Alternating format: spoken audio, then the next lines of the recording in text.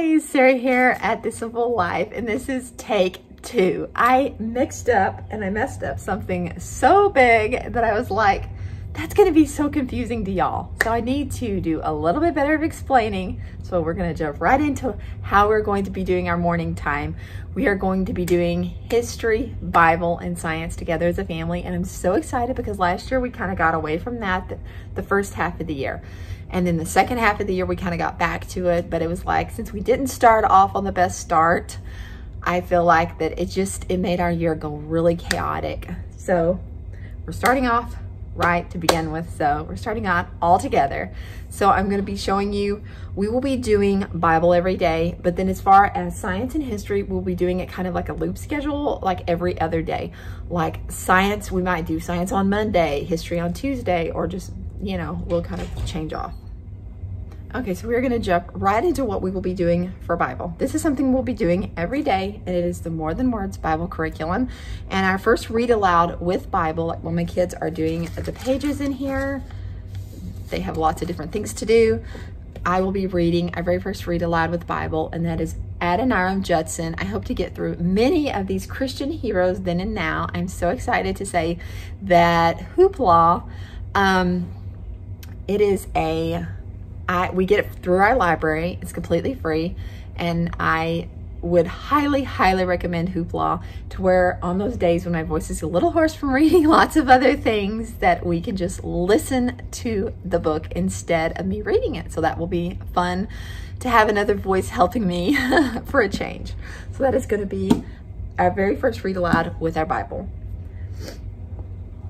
Then the next thing we do is history, and this will be done every other day. So our Star Spangled Story, and a lot of times we do a 4-day school week, and so that will be nice because, and it's not always the same day every week. Some days I have to take Monday off, like maybe it's an appointment day, or maybe Thursday is jam-packed with stuff, because I already know, like right when we start school, I have to take Thursday off because I have so much stuff, which we could go ahead and just start late that day, which we may decide to do that. But that morning I have appointments and all the things. And so Thursday may be our day to just be like, okay, we're not gonna do that, but I will probably have my kids still do read alouds or just, you know, something educational.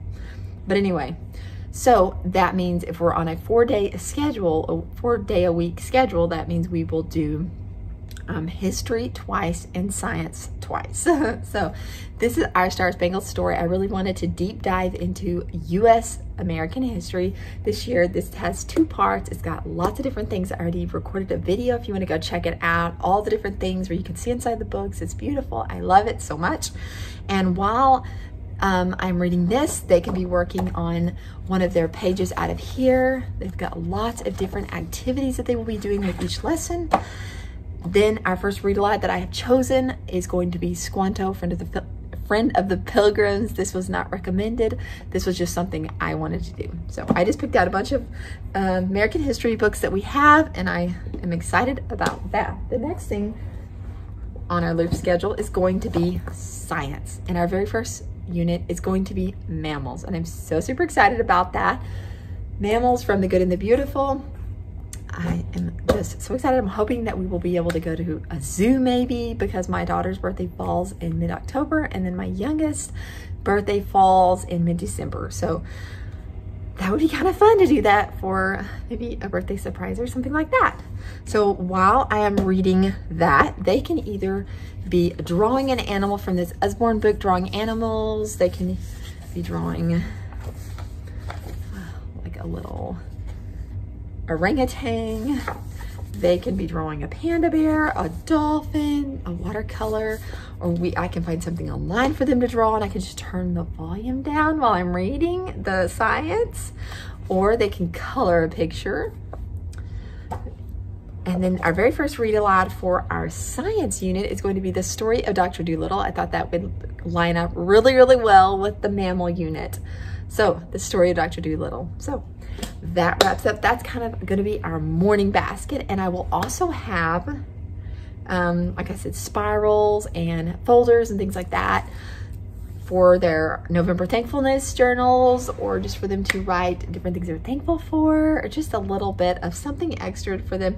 I like, when I'm reading, I like to keep their little hands busy, or they can have a snack or something like that, or maybe I would allow Play-Doh, or like I said, painting or coloring or something like that. I'll need to keep their hands busy because they do listen, and a lot of times maybe we can borrow the book from Hoopla. That will be nice to have another voice besides mine talking all the time.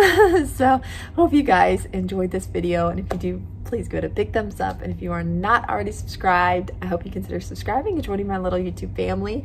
I plan to bring you guys along for all the things, and I will also let you know how the loop schedule's going, and if 2 days a week for science and history is a good thing, or if I'm gonna have to step up my game and spend a little more time on our morning time. I'll talk to you guys real soon. Bye-bye.